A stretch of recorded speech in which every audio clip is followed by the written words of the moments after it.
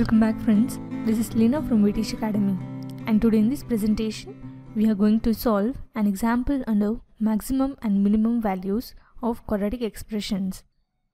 So here we have to find the maximum and minimum values of the given two expressions. So first let us revise the concept which we have learned in our earlier video.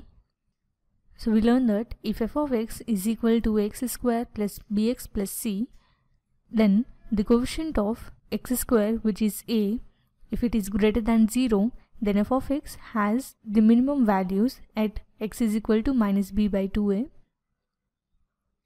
where b is the coefficient of x and a is the coefficient of x square, and the minimum value of the function f of x would be 4ac minus b square divided by 4a. And if the coefficient of x square, which is a value, is less than 0, then it has the maximum value at x is equal to minus b by 2a, and the maximum value of the function f of x would be 4ac minus b square divided by 4a. Now let us proceed and solve the given expressions. So first let us consider the given expression as f of x. So by writing this expression in the standard form, we get minus 3x square plus 2x plus 5. So on comparing this expression with ax square plus bx plus c, we get the values of a as minus 3, b as 2 and c as 5. So observe the coefficient of x square, which is minus 3. So it is less than 0. So we can say that it has the maximum value at x is equal to minus b by 2a. So here in this expression, the value of minus b by 2a would be minus 2 divided by 2 into minus 3. So we can cancel our minus 2 in the numerator and denominator, and we get x is equal to 1 by 3. Now let us find the maximum value by using the formula 4ac minus b square divided by 4a. So on substituting the values, we get 4 into minus 3 into 5 minus 2 whole square divided by 4 into minus 3.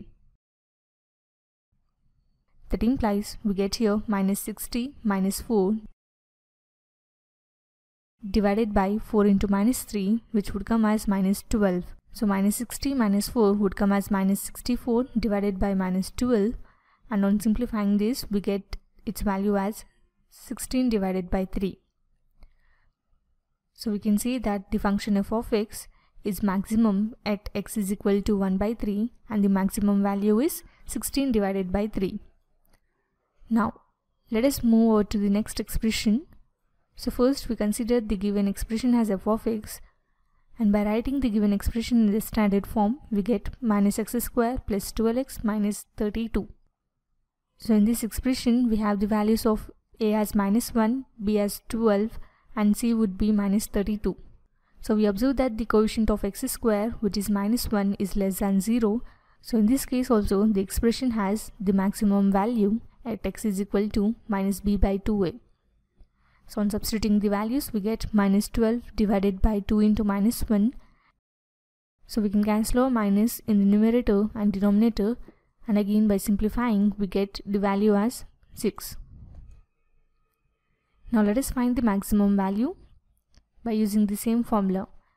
So we get here 4 into a, which is minus 1 into minus 32 minus b square, which would be 12 whole square, divided by 4a, which would be 4 into minus 1. So on multiplying we get here 128 minus 12 square, and its value is 144 divided by minus 4. So 128 minus 144 would come as minus 16 divided by minus 4.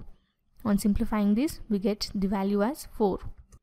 So we can see that the function f of x is maximum at 6 and its maximum value is 4.